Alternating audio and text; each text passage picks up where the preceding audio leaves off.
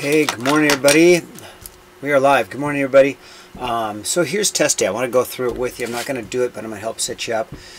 So first of all, in number one, we know that it is a regular pentagon, and that helps us out quite a bit. So some of the interior angles, we want to use the formula 180 times n minus 2, and you know that n is the number of sides. Okay, so you need an answer there.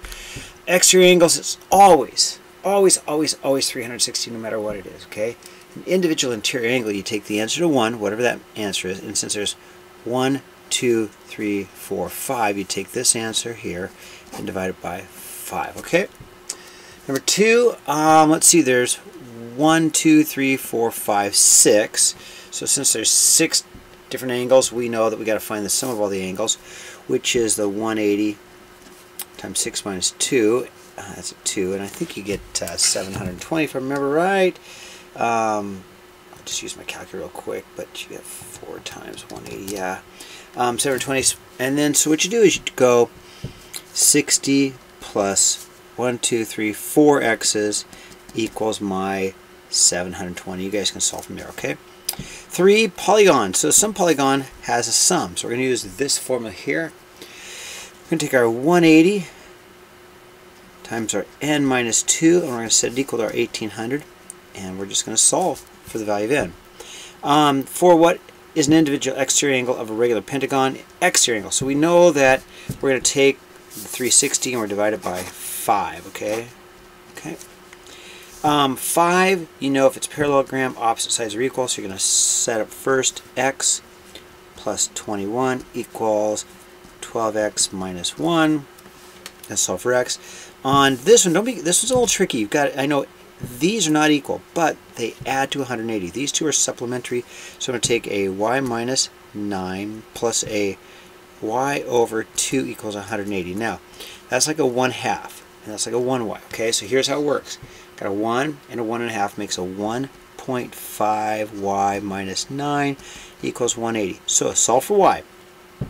When you get y, plug it back in to here to get the value of angle B. So you get the answer to here, plug it into here, and you get the answer to angle B. Okay, that's page 6. Okay, find the fourth point. That should be pretty easy. 5, 1, 2, 3, 4, 5, 2. There's D. E is 2, 1, 2, 3, 4, 5, 6.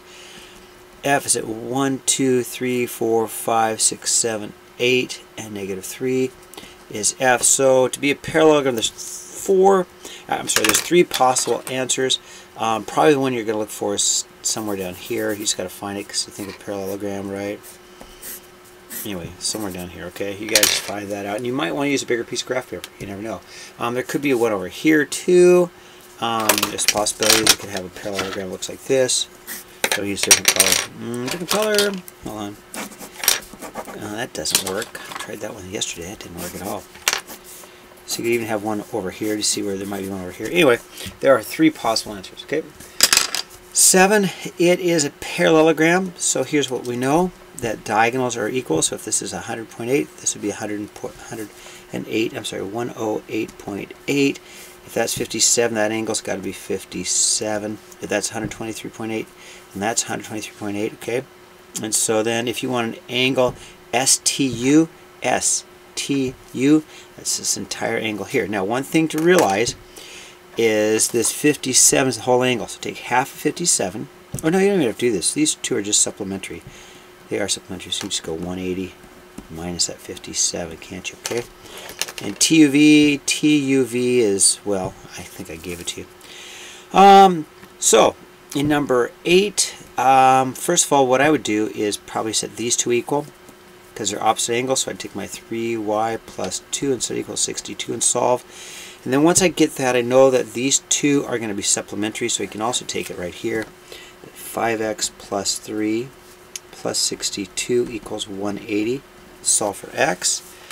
9 diagonals are equal, so you just set this equal to that. So you need the value of x and y, so 3y plus 9 equals my 2y plus 16. And we can also set up our 5x minus 4 equals our 10x minus 24 and solve for x. You guys can do that, okay? X and y. It's pretty easy, huh? Okay. Okay, now if it's a rhombus, here's what we know. That's 90 degrees. That's the trick right there. So if that's 20, then this angle's got to be 20, okay? And then you can find out what this angle is from making your right triangle, okay? And just 90 minus 20, and you can get that angle. And then if you want BCA, BCA is that little angle there. That's pretty easy. And CDA is the entire angle there, okay? Graph turn if it's an isosceles trapezoid. So you get -4, 1, 2, 3, 4, -1, there's A, -4, 6, 1, 2, 3, 4, 5, 6, there's B, 2, 1, 2, 3, 4, 5, 6, there's C and 2, and -1, 2, 3, 4. Looks like a trapezoid, but I don't think it's isosceles, so I'm going to say no. Sure looks like we've got parallel sides, but I don't think it's a trapezoid, or an isosceles trapezoid. I don't think so at all. Okay, 12. This base plus this base divided by 2 equals this. So, base 1 plus base 2 divided by 2 equals n plus 12. And I'll let you just solve from there and figure out what n is. Once you get it, though, once you get n equals whatever, you got to plug it in. You have to plug it in. You got to plug it in, get your answer, plug it in, get your answer, and plug it in, and tell me what the midsegment, the length of the midsegment. You want the length of the midsegment right there, okay? All right. 13, if it's a kite, the big trick is this. That's 90 degrees. And look for your little right triangle. So you got a little right triangle here. Right? We got another right triangle here.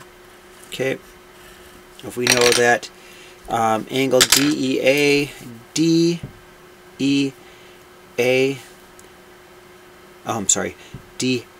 that's 16 degrees. And so we can figure things out there. That's got to be 16 also.